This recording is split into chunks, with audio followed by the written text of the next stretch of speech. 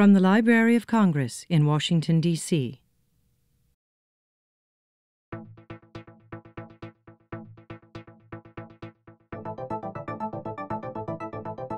Digital information drives our economy, spurs our culture, and connects our community. It has changed how we communicate and learn. But what if this information disappears? For centuries, we have saved books, photos, maps, and other sources of knowledge. Our digital assets are just as valuable.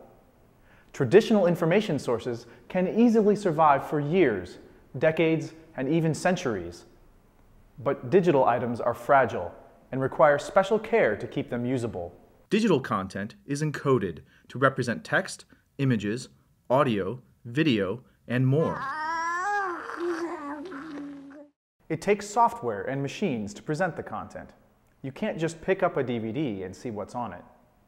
This dependence on technology puts digital content at great risk. The smallest error, software, machine, or human, could harm digital items and result in their complete loss. Rapid technological changes also affect digital preservation. As new technologies appear, older ones become obsolete, making it difficult to access older content. What if you try to access an important digital document and you can't? Is it gone forever? What if your computer drive fails and you lose your valuable photographs? Now, imagine this on a massive scale, a loss of thousands or millions of items.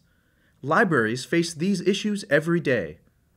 To ensure ongoing accessibility, digital content requires active management. Digital preservation cannot be addressed by a single institution.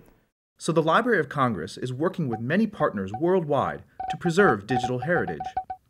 So, in summary, digital items are fragile and require special care to preserve them and keep them usable. Digital items depend on technology to make them available. Digital content requires active management to ensure its ongoing accessibility. To learn more about digital preservation at the Library of Congress and elsewhere, please visit digitalpreservation.gov.